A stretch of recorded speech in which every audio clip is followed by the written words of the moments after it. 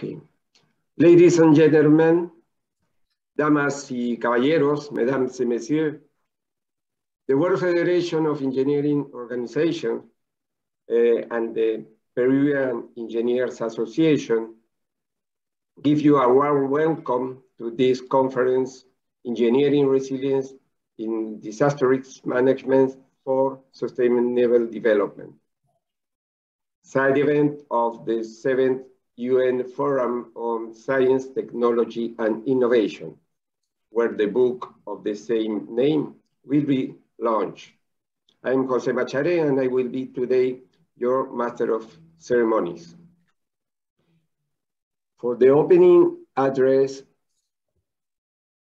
I invite Dr. Jose Vieira, President of the WFEO. Please, Jose.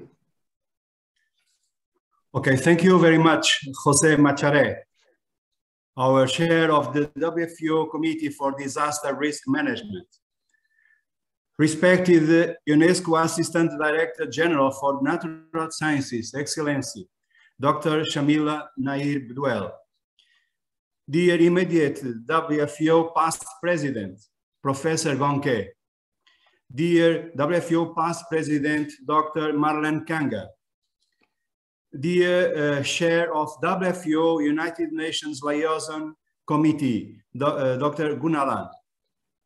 Distinguished co-authors of the book we are releasing now and speakers on this event, dear colleagues, ladies and gentlemen, good morning, good afternoon, good evening to all of you.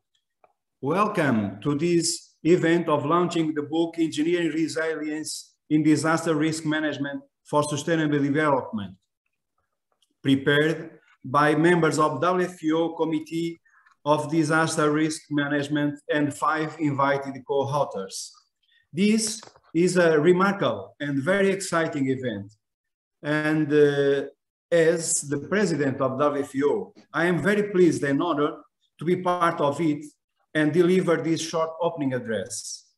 First of all, I would like to congratulate the editors, Jose Machare and Lisette Lopez, and all the co-authors of the book for their excellent work. I am particularly happy to see that this event demonstrates the effective commitment of the international engineering and scientific community, and in particular the WFEO, to finding answers and solutions for disaster risk management within the scope of United Nations Agenda 2030 for Sustainable Development Goals. I also want to thank Dr. Shamila Nair-Bedouelle for her generosity and kindness in sponsoring the launch of this publication. Thank you very much, Dr. Shamila, for your permanent support of WFEO initiatives.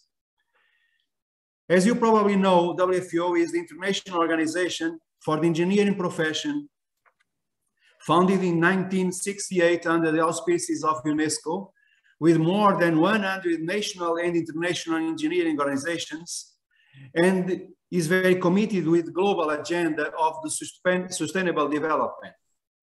Following its mission, WFEO aims to promote the culture of disaster risk management through the dissemination and of application knowledge and best engineering practice at local, regional, and global level. This publication released today is one more realization of this desideratum of our federation. The second UNESCO engineering report, Engineering for Sustainable Development, stresses that climate change manifested through changes in atmospheric and oceanic conditions will impose increased and new risks on many natural and human systems, notably through the frequency and magnitude of extreme climate events. Extreme events demand sustainable and effective technical solutions for climate change adaptations and disaster risk reduction, for increased society resilience.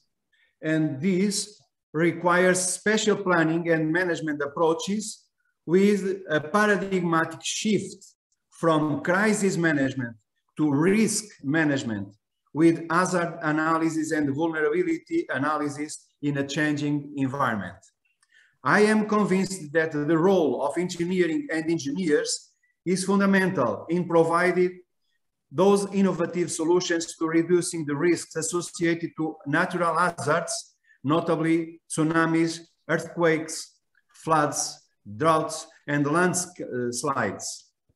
On the other hand, I am also sure that the participation on this event of WFEO, UNESCO, and the International Science Council as the major international organizations in science, technology, and engineering will have the impact that is advocated for a greater and increasingly influential voice of the engineering and scientific community in finding solutions and measures to manage natural disasters, both in developed countries and mainly in developing countries where the vulnerability of infrastructures and societies is most evident.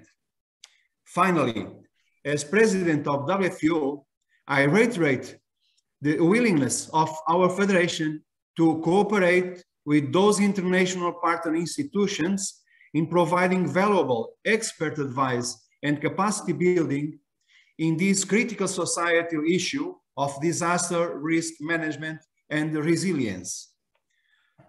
Success to this event. Thank you very much for your attention. Thank you very much, President Jose Vieira. Now for the launch of the book, please let's welcome Dr. Shamila Nair-Bedouelle, UNESCO Assistant Director General for the Natural Science Sector. Please, Shamila.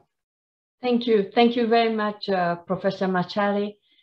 Excellencies, distinguished guests, ladies and gentlemen, it is indeed my great honor and pleasure on behalf of the United Nations Educational, Scientific and Cultural Organization known as UNESCO, your home. It is my great pleasure to welcome you today at the launch of this publication entitled Engineering Resilience in Disaster Risk Management for Sustainable Development. Before I continue my presentation, I want to sincerely and humbly thank the World Federation of Engineering Organization for organizing this event in the margins of the STI Forum, together with UNESCO and other partners.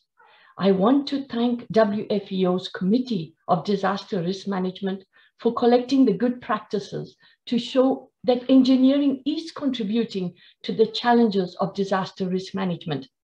My particular thanks go to Dr. Jose Vieira, the president of WFEO, to the organization's former presidents, Dr. Marlene Kanga and Dr. Gonke. Last but not least, my warm thanks to Dr. Jose Machare, who is the chair of the Committee of Disaster Risk Management, for coordinating this wonderful publication.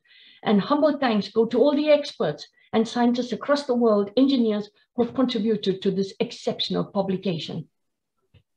Excellencies, ladies and gentlemen, the 20th century has saw unprecedented movements in the standard of living for millions of people around the world. Electricity has given billions light after dark. The internet connected continents at lightning speed. Transport evolved from horse and cart to space travel, and vaccines were developed for some of the world's biggest killers, such as tuberculosis and polio. But our work is far from over. Many challenges still remain. Over 1.1 billion people still lack access to electricity. Some 2.4 billion people lack adequate sanitation, and 663 million still lack access to clean water. There's much to do by the engineers of the world. This is why UNESCO is working with WFEO, with governments, with international partners and experts to strengthen the engineering education by developing quality curricular training programs.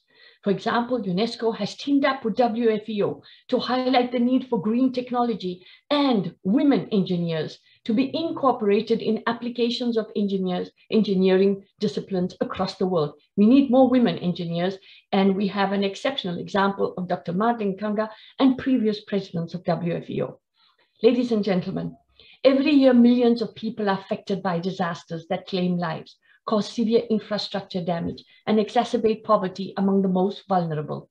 From 2000 to 2019, we have seen 1.23 million lives that were claimed. It has affected 4 billion people, these disasters across the world, and it has cost $2.97 trillion in economic losses. This year is not shaping up to cause any less suffering. Some countries are still dealing with the COVID.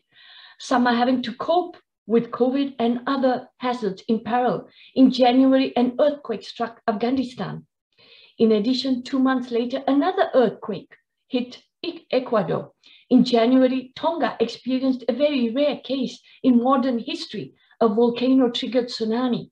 Only last month, my own country, South Africa, some 500 people died in severe floods, 40,000 people displaced, and over 12,000 homes destroyed. This demonstrates once again that disasters can strike anywhere, anytime, and they spare no one. Moreover, climate change is influencing the frequency and the intensity of water-related disasters. The growing human and financial costs of these tragedies is pushing risk reduction up the agenda across the United Nations system and in countries. Although the Sendai framework for disaster risk reduction to 2030 is our roadmap in this domain, other global agendas, including the SDGs, the Paris Agreement on Climate Action, and the new urban agenda, all have targets that will only be attained if we manage to limit our exposure to disaster risks and get prepared. UNESCO is using all of its expertise in the natural, social sciences, education, culture, and communication to build a global culture of resilience. We are working with countries to develop early warning systems to make critical infrastructure like schools safer when disaster strikes, which is why we are so grateful to this partnership with the World Federation of Engineering Organizations, with whom we have established since over 50 years a collaboration. In sites and territories designated by UNESCO, such as the World Heritage Properties, the UNESCO Biosphere Reserves, we are fostering risk prevention and post-disaster response. We are supporting countries through the use of modern tools, and these tools may be high-end technologies such as artificial intelligence, big data, or nature-based solutions such as rehabilitation of mangrove systems to reduce the strength of waves, protect the coastal populations, and also protect the coast from hazards such as erosion and storm surges. Excellencies, dear participants, engineering plays a crucial role in all of UNESCO's work to reduce disaster risk, be it soil engineering, coastal river engineering, structural engineering, hydrological engineering, electrical engineering, environmental engineering, seismic engineering, or some other field. This new publication, which is being launched here today, tackles the complex challenges of reducing risk. It describes the cascading effect of the natural phenomenon, the damage to the physical system, the impact of the disaster on the social economic fabric. We owe this publication to those engineers across the world. They have demonstrated the vital role that engineering plays in infrastructure and data management. They have recognized the critical role that engineering plays in building resilient societies. In March last year, 2021, UNESCO, together with WFEO, launched an Engineering for Sustainable Development report. This report would not have been possible without the undying support of Professor Gonke, Professor Madeleine Kanga, Professor Jose Vieira, Professor Gunalen, and all the other experts and engineers across the world who contributed to this exceptional publication of Engineering for Sustainable Development. We also thank the Chinese Academy of Engineering and the International Center of Engineering Education in China for their collaboration and support. In this report, we have identified and highlighted the critical role of engineering towards all of the 17 SDGs. But there's one chapter that focuses on disaster risk reduction. It recommends using science and engineering to better understand disaster risk in all of its dimensions and to better prepare communities. It recommends strengthening multi-stakeholder cooperation between engineers, specialists, policymakers, civil society, and the private sector to improve the governance of disaster risk and improve the way in which disaster risk is managed. Excellencies, dear participants, that report also recommends using engineering to enhance disaster preparedness for effective recovery, rehabilitation, and reconstruction. In order to foster resilience, the report also recommends that both private and public sectors must invest in prevention. The report lays particular attention to the most vulnerable, especially our small island developing states and Africa. The publication we are launching here today echoes the recommendations of the UNESCO WFEO engineering report, which I just mentioned. And I'm confident that not only engineers, but practitioners will learn from the practices described in the publication being launched here today. UNESCO is delighted, honored to be able to collaborate with this exceptional group of engineers. And we work together hand in hand with you to raise the profile of engineers to manage disasters across the world. Congratulations to WFEO and to all the engineers across the world. Thank you very much for inviting UNESCO to be part of this session. Thank you. Thank you very much, Dr. Nair-Bedouelle, for your words. Now we will proceed to a brief presentation of the book contents, and this will be done by the leading authors of each of the 5 chapters on behalf of the 18 authors, the writers, 13 of them belonging to the CDRM and 5 invited specialists. They hardly worked on within thematic groups for more than 1 year to do this. So big thanks to every one of them.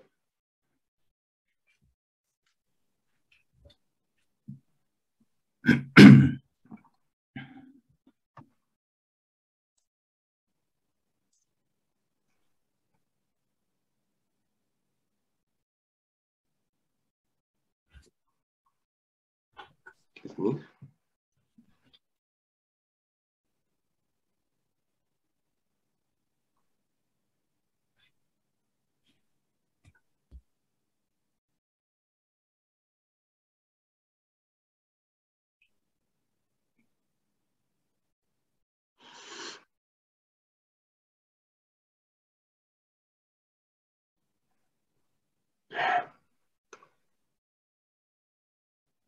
Please, 1 minute.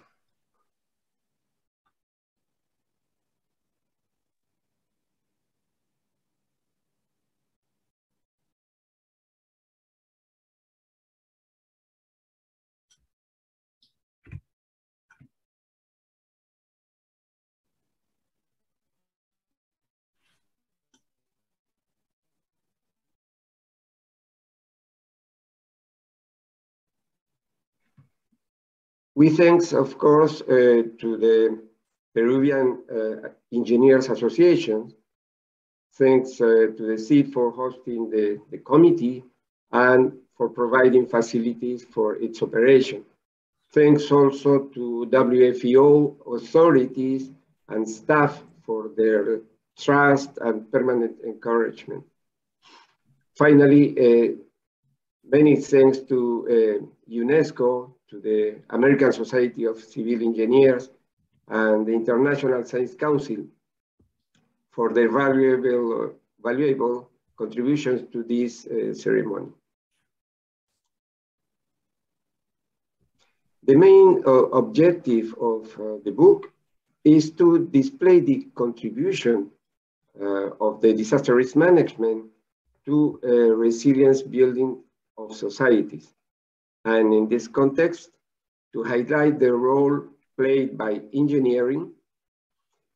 In fact, this is not a theoretical treatise. Instead, it is based on a number of case studies in different countries, from which the best practices are derived. To achieve this, working groups were formed to discuss on 5 key subjects that finally became in the book chapters.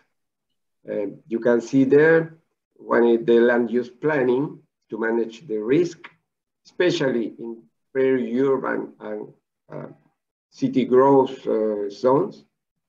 The design and development of infrastructure systems, the effective exploitation of information and databases, the strategies for capacity building, and the public policies and institutional robustness. The ultimate goal is to achieve resilience while advancing the Sustainable Development Goals, especially the number 11 on sustainable cities and communities. Now I invite Dr. Karel van Kura from the Czech Association of Scientific and Technical Societies to give an overview of the Chapter 1 land use planning. Please, Karel. Hello, ladies and gentlemen. It's my honor to present the first chapter, which is called Land Use Management, Land Use Planning and Engineering. Land use planning is quite important nowadays in countryside as well as in cities, even more in the cities, highly densely inhabited. And land use management nowadays form the environment where we live. And engineering is a quite essential part of different studies and development plans, etc. So more such general information you find in introductory chapter of this part of the book, which is the only contribution done by myself. But I wish to present the contributions of other authors. And the first one is Professor Barbara Norman from University of Canberra. She's a leading chair and professor of urban and regional planning. She describes extreme wildfires in Australia from 2019. If you remember, Australia has lost over 400 lives there. And let's say response to this disaster was a creation of so-called National Royal Commission, which together with villages, local governments and inhabitants prepared bushfire planning regulations in order to minimize urban development being constructed in high fire risk areas. Second contribution of the same order concerns coastal inundation. It's also from Australia. As you know, of course, most of people in Austria live on coast side. So result of this engineering work was actually detailed mapping of risk. And the importance of this contribution is that detailed mapping of this risk became a part of land use planning. I have told it in 1 minute here, but this was work for almost 10 years. So it's not always a piece of cake to implement all these actions in countries. I wish present also second order from the same university, and this is Hitomi Nakanishi. She is an associate professor at the Urban and Regional Planning chair, and she describes earthquake and tsunami from Japan in 2011. We Europeans can hardly imagine something like tsunami, and as 500,000 people lost their lives. And what was the problem after tsunami? The government start relocate people to more safe areas, and who didn't want to be relocated, the second choice was to accept protection wall, which was 5 or 10 meters high on the coast side, and try to imagine case as a fisherman village where the people are connected to the sea, and they should or they would like to continue their job as a fisherman, to be settled to other place, or to live with such let's say wall which cut them from the sea. So read the book, it's really interesting how it went. The last but not least contribution is written by Eric Ma. He is from National Weather Service, if I have the right information, and he describes technical solution in Hong Kong. Hong Kong is, according Sustainable Cities Index, rated as the most endangered city by natural disasters in Asia. Despite a high exposition to hazard event, Hong Kong has a high standard of resilient infrastructure, and engineering inputs to the town planning process is certainly one of the crucial factors in achieving resilient city infrastructure. So the common point of all this contribution in the first chapter is how example studies provide some insight into managing disaster through better land use planning. So it was a little bit difficult to describe all contributions. Please read the book, and I give the floor to the second speaker, not to exceed 5 minutes time. Goodbye from Prague. Thank you very much, Karel. And let's continue to the chapter 2. There is a video. Hello everyone, I'm Dave Brunsden from the New Zealand Lifelines Council and Engineering New Zealand, and it's my pleasure to give you this brief overview of Chapter 2, Resilient Infrastructure Systems. I would like to begin by acknowledging my co-authors, Stefan Schauer of Austria and Karine Bourchadid of Ghana, along with the other working group members who have contributed to this chapter. We focus in this chapter on physical infrastructure, the water, energy, communications and transportation networks. We regard these systems as the enablers of the other elements of societal infrastructure, such as health, finance, education and governance. Physical infrastructure systems also have a high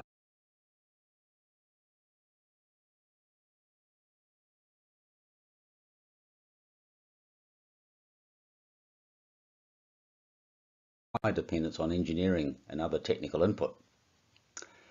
The diagram on the right conveys the nature of the interdependencies that exist between firstly the physical infrastructure networks, and then secondly to the other societal infrastructure components.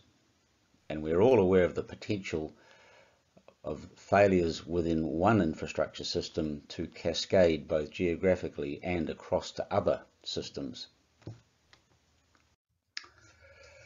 A key starting point in looking at the resilience of infrastructure is to consider the different components.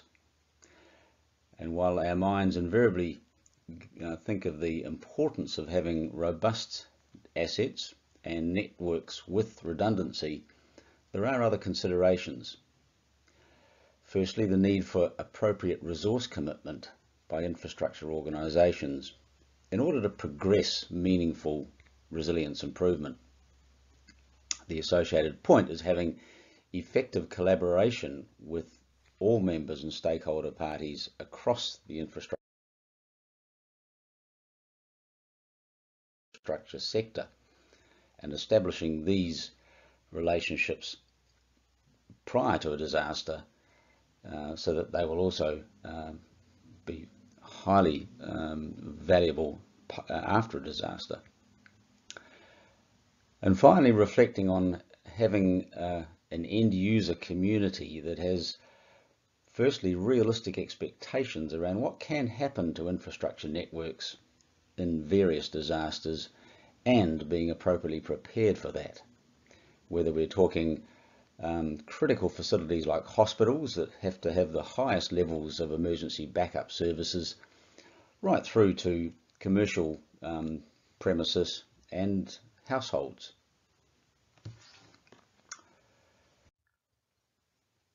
Each of the considerations in the previous slide provide different approaches to improving resilience of infrastructure. And some of these, of course, at relatively modest cost.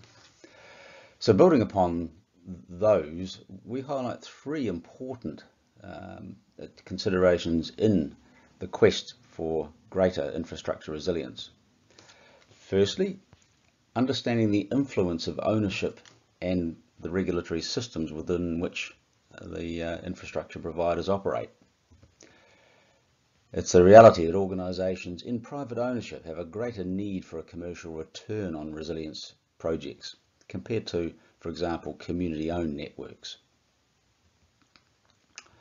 Clearly, there needs to be a careful taking account of interdependencies in planning infrastructure development and infrastructure improvement, resilience improvements.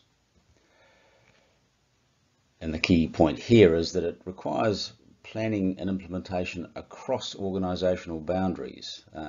Successful infrastructure resilience work at the community level can't be just managed from within individual infrastructure asset management plans.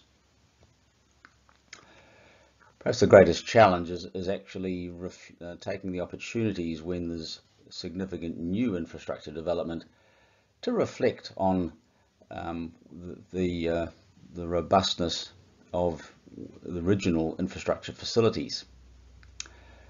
As we look back and think that many of our first infrastructure locations of critical facilities are not in the positions that we would choose today due to what we now know about the vulnerability of the ground or with respect to flood levels. And so having a thought at the time of further development presents an opportunity and a real challenge. But it's something which is particularly important with regard to climate change. So the key overall theme in this chapter, therefore, is the overall importance of focusing on organisational relationships and for infrastructure providers to work together collectively and innovatively in order to achieve greater resilience. The main message is for us as engineers to be constantly aware of opportunities to improve the resilience of infrastructure systems and the different considerations as we go about that task. Thank you. Thank you very much. For chapter 3, I invite now Dr. Fan Chen from the International Research Center for Big Data for Sustainable Development Goals. Thank you, Jesse. So first, I'd like to, it's my honor to share the whole message from this chapter 3 And first, I would like to introduce the co-authors for this chapter. Their name is Maruca Rodriguez from the Federal Institution of Costa Rica, and also our two colleagues from Central Ricky, Dr. Wang Li from the International Research Center of Big Data for Sustainable Development Goals. And also I would like to thank for the experts from the International Society for Digital Earth, ASCE, and also the Integrated Research on Disaster Risk, IRDR, and also the World Academy of Sciences, TWAS, to give us the wonderful suggestions and comments to make this chapter works. And this chapter, the key message for this chapter focuses on the data and information management for the disaster risk reduction. Because this is the key issue we think is important for the disaster risk reduction. Why? Because currently we all notice that the digital infrastructure, also the big data, and also the AI and other modern technologies provide us new opportunities for the disaster risk reductions.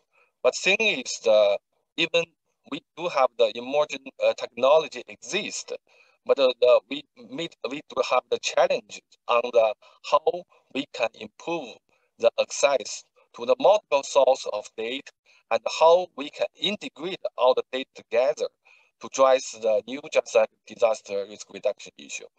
So, and we noticed even we have the technology, we still need the platform, the wonderful the channel for us to use and share the data.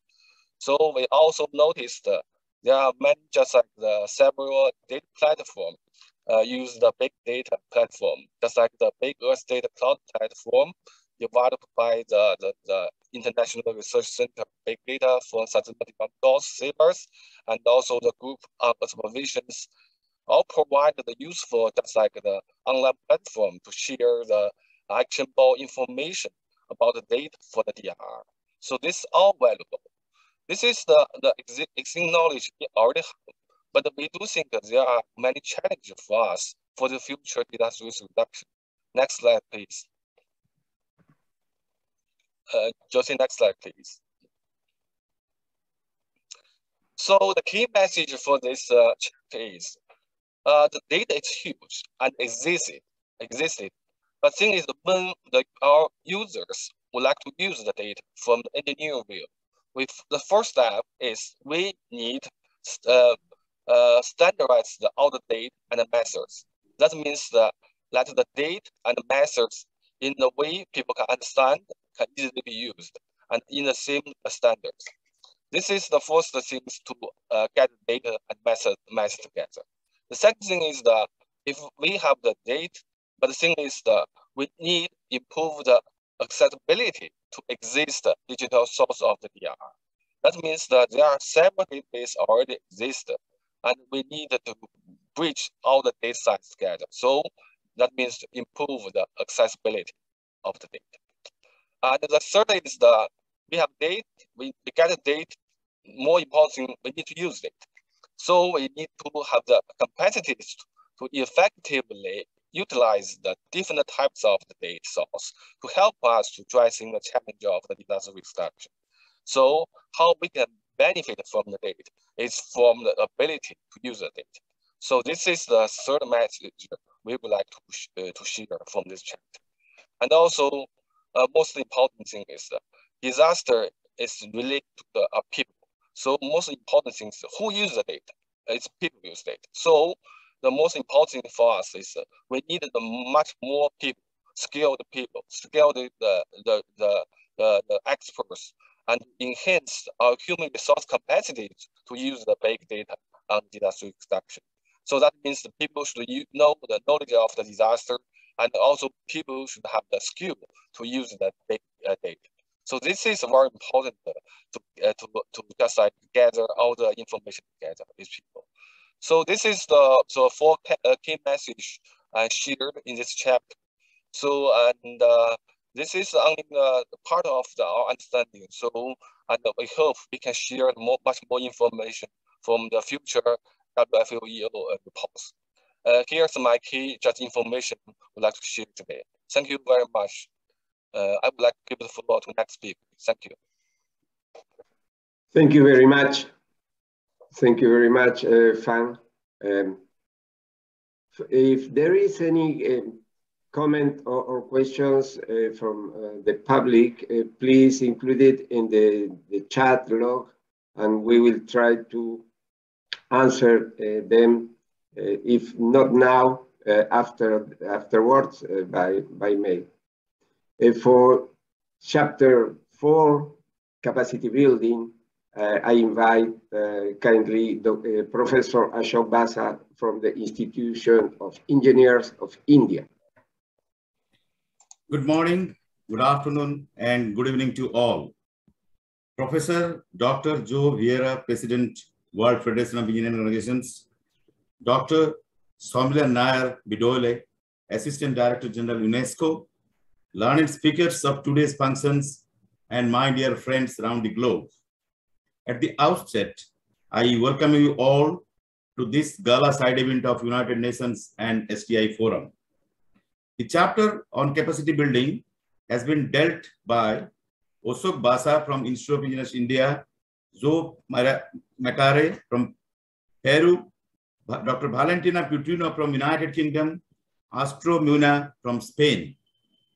Friends, resilience is the capacity of a society to cope as a system with stressors related to its development by withstanding, adapting, and recovering related to their impacts. In a world that is fast-paced and subjected to the increasingly more frequent impact of natural and man-made disasters, it is required for the society to become more adaptable and more inclined towards a fast change of directions, both in terms of policy making and in developing a self-contained capacity building to cope with these new stressors. Initially, disaster management involved activities after the occurrence of the disaster, such as relief, rehabilitation, and reconstruction, known as 3R.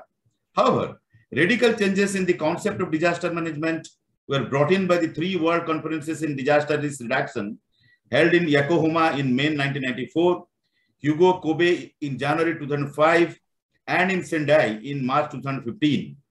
After these World Conferences, approach towards disaster management has been shifted from post-disaster reactive approach to a pre-disaster proactive approach, from response to preparedness with prevention and long-term mitigation measures involving planning, preparedness, and prevention, known as 3P. Disaster, particularly natural disasters, cannot be prevented, but its effects certainly can be reduced by capacity building. The figure clearly shows that the 3 levels of capacities are interrelated and not mutually exclusive. All the 3 levels need to be taken into account while determining who needs what capacities for what purposes. In the chapter on capacity building, it has been highlighted how the self-contained capacity of the society can be strengthened and what are the strategies to adopt to make people feel more ready to manage risk and become more resilient. 3 case studies, each dealing with one natural disaster such as cyclone, volcanic eruption, and earthquake, have been elaborated to emphasize on these aspects. Now, what are the key messages? Next slide, please. Joe, next slide, please. Yes. The first one, creating a nodal organization to coordinate all activities before, during, and after the disaster. In many countries, including India, Philippines, Bangladesh, Peru, such nodal organizations have already been made. For example, in India, because of such organizations like National Disaster Management Authority at the national level and Odisha State Disaster Management Authority at the state level, during Cyclone Phani 2019 in Odisha, 1.2 million people could be evacuated in just 48 hours, creating a global record thanks to the success of early warning system and the OSDMA authorities. Similarly, the target to achieve zero loss of human life was achieved during the cyclone Yas 2021 in Odisha.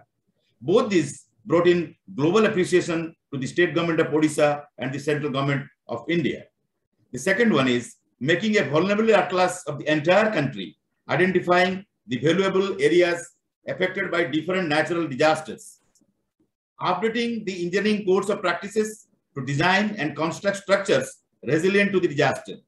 National Disaster Management Plan, explicitly aligned with Sendai Framework 2015, be made by all the countries, imparting training to the people about do's and don'ts during the disaster. Awareness of risk and involvement in its management should start since the childhood. Afterwards, the active participation in disaster risk management activities is perceived to be normal to everyone. Thus, the continuous capacity maintenance comes from inside. And finally, fulfilling everyone's role is best performed when the local disaster risk management system is built by all the community stakeholders instead of when it is prepared outside and given as a turnkey system. Friends, in fine, it can be stated that more is the capacity building, less are the effects of disaster. Hence, our motto should be to emphasize on capacity building to build back better from the past damages. Thank you. Thank you very much, Professor Basa. We finished this short presentations with for the chapter 5 presented by Professor Miles Lim from New Zealand. Greetings and welcome. In this chapter of the CDRM Handbook, we look at the institutional frameworks as they relate to disaster risk management, or DRM for short. We share global good practice and how this can be applied locally. The chapter also includes case studies from both Chile and New Zealand. DRM operates as a social process through 4 interlinked components, namely hardware, software, financial support, and human capital. These 4 interlinked components are a complex system of responses provided by many organizations, including government agencies, scientific and academic entities, non-government agencies, and private companies. The degree of institutionality of DRM reflects in the extent to which a society understands these processes and trusts its institutions. A reduction in community vulnerability is the primary reason most countries seek to institutionalize DRM. That's because through institutionalizing DRM, communities are more readily able and consistently practiced at reducing risks. That's because people are more prepared for and consequently better able to recover more quickly from natural hazard emergencies. While for the most part, financial and technical components of DRM responses can be managed through international cooperation, the human component is often the most complicated. There are efficiencies and other advantages in seeking to use systems and approaches that have been proven to work in other countries. Creating a level of international compatibility also ensures that agencies, personnel, and community members in general can operate and respond effectively when overseas. Moreover, DRM response agencies can more easily analyze and incorporate learnings from overseas experiences into their local practices.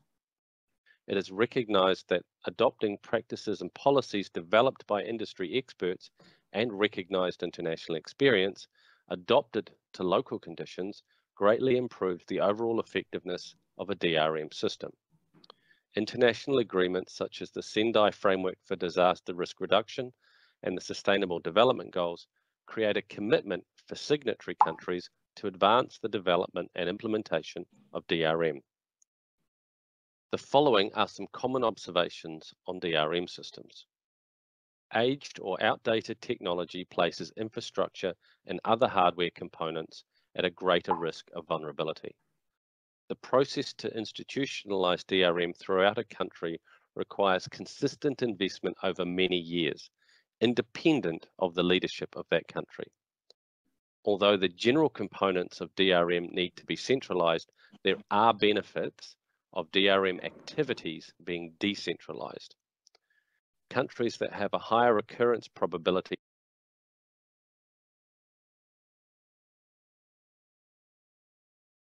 of natural hazard events are better at embedding the disaster response practices into their communities as part of everyday life.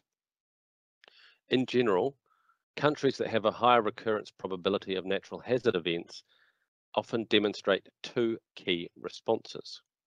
The first, a consistent and long-standing recognition of the need to have an institutional framework that weaves DRM responses and training into people's everyday lives. And two, trusted community-wide understanding of communication and information sharing.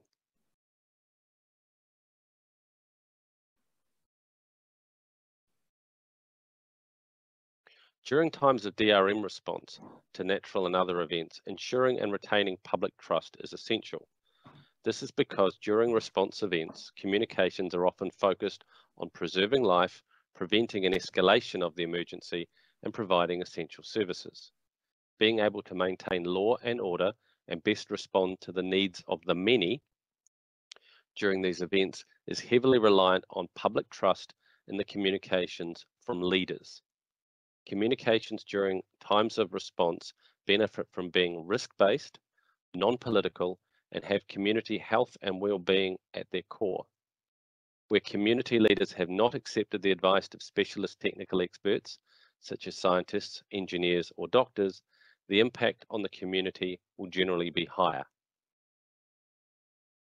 We encourage you to read the CDRM handbook. Thank you. Thank you. Thank you very much. And now for some comments and also for an overview of the Integrated Risk Disaster Reduction IRDR program. Let's welcome to Dr. Han Chunli from China, Executive Director of the IRDR program. Please, Dr. Han. Thank you very much, Chair. I'm very happy to be here to talk about a new framework of global science to address systemic risk and global emergencies. My name is Chunli Han, and I'm the Executive Director of IRDR International Program Office. I would like to first to congratulate the WFEO and the distinguished colleagues for having developed this excellent publication, Engineering Resilience in Disaster Risk Management for Sustainable Development. I just want to inform you all that my office will share this important publication to the entire IRDR community.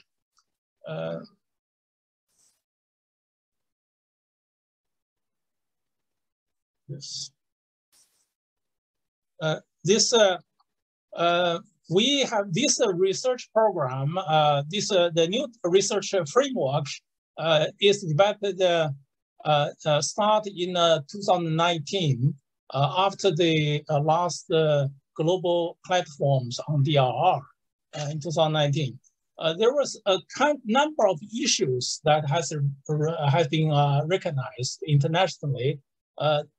Well, everybody has been working on the disaster risk reduction. We realize there's a variation of definitions of risk and the ways of framing the risk in different ways. The different sectors have different views on the risk, and sometimes overlook them. But more importantly, it's a systemic risk, and the cascading risk has get more and more attention. The disasters has intensified in terms of numbers and frequencies, in losses and damages, and especially in showing the systemic way and the cascading effect. So that worries the international community and the UN agencies like UNDRR and also International Science Council. There are many discussions in the communities dealing with ICDGs and with the risk analysis. It shows a lot of connections between the issues of the water, the land, the biodiversity, oceans, the climate, and the disaster risk and the safety of communities.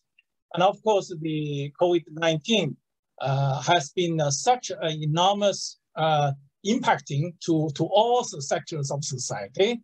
That is probably, unfortunately, the strongest example to show the systemic nature of the risk we are facing today.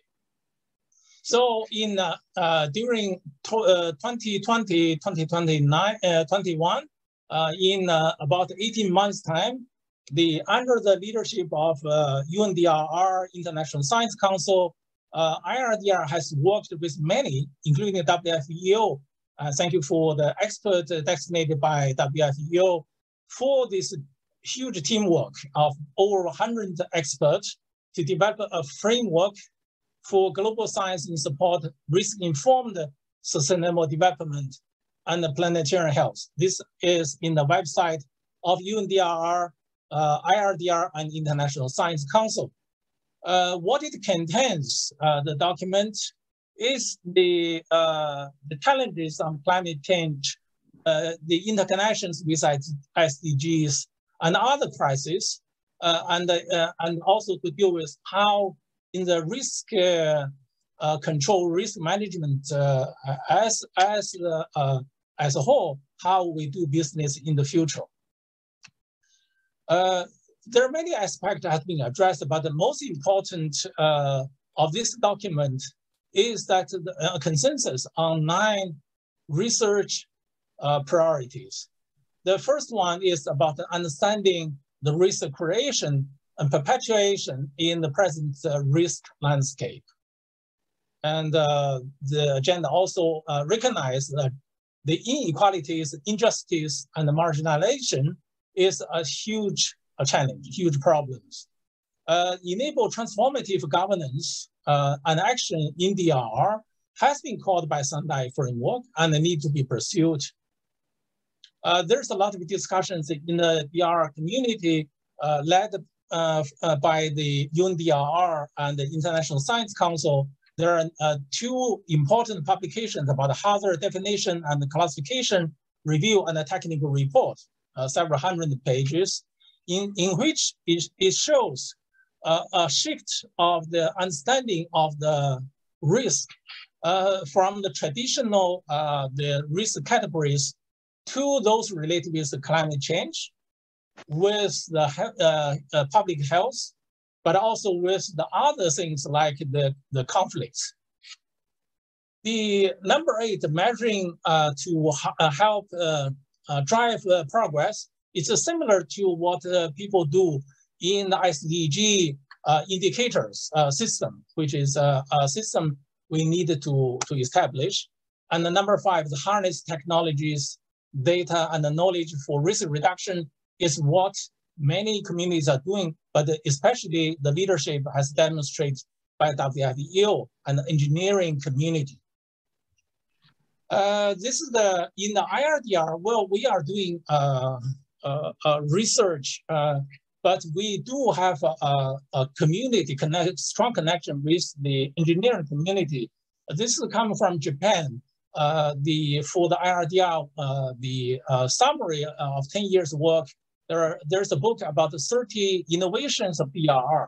In that, you see the work related with GS remote sensing, with new machines, with the building code, engineering building code, and with the new materials, with the new design of early warning systems.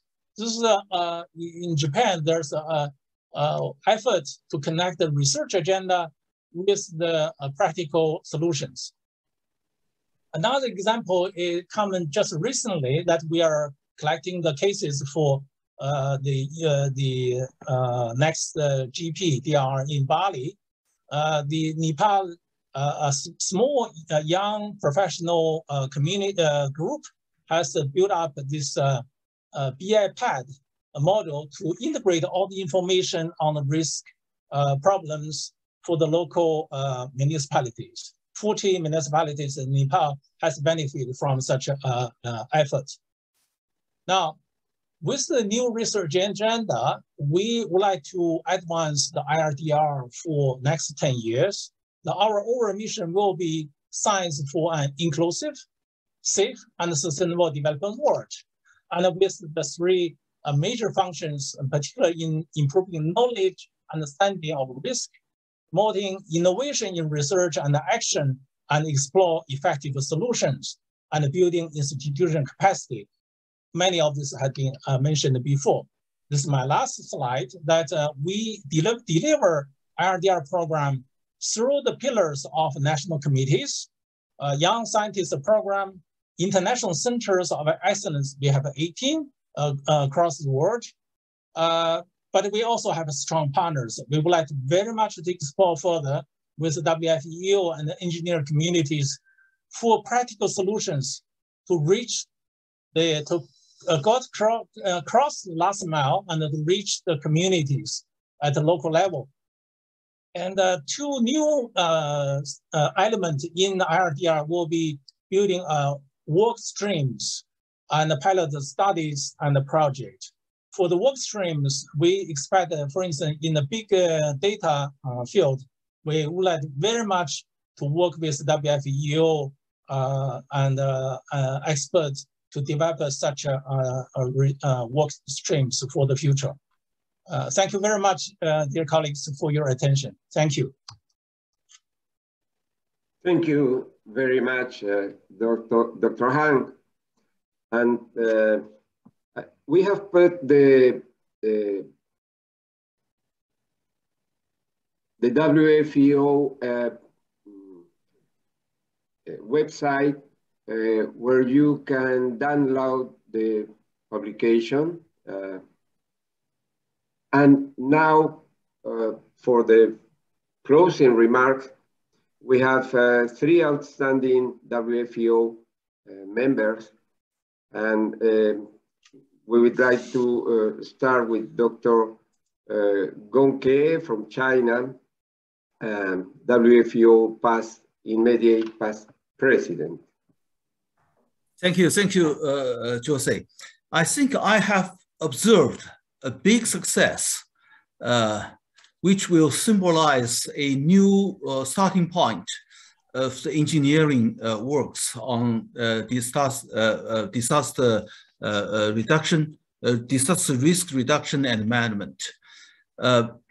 This webinar symbolizes this new start, not only by the launching the new booklet, which provides us a really comprehensive multidisciplinary insight into the problem, especially engineering resilience on disaster management for sustainable development, but also symbolized by bringing together WFEO and ASCE IRDR teams.